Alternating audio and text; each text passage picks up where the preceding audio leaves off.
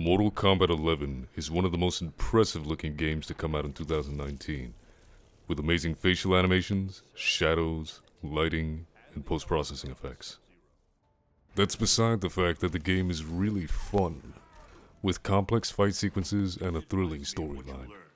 I must consult with the Elder Gods.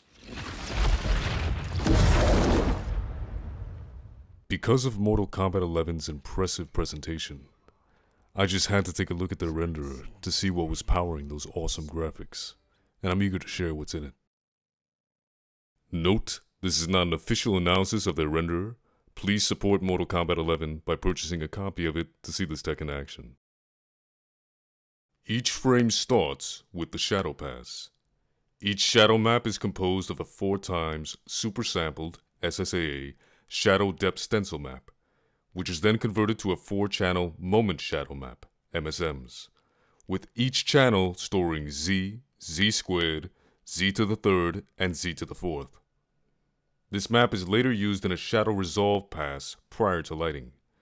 The result is some of the best shadow quality raster-based shadow methods can offer.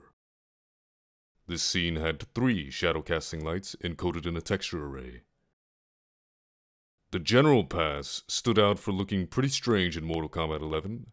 There are 4 feature buffers storing compressed data such as luminosity, view space normals on the x-axis, linear depth, which implies that Mortal Kombat uses meter units, and odd data such as dithered ambient occlusion and material IDs.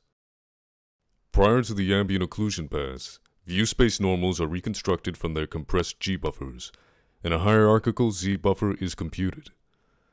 Then, ambient occlusion was computed with those buffers in combination with a 32x32 blue noise texture array of size 8.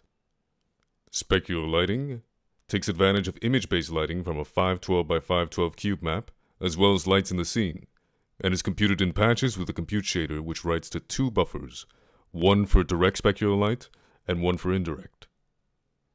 The diffuse lighting pass also uses a compute shader and is done in patches. Volumetric lighting is done using linear depth and a scattering and transmission texture.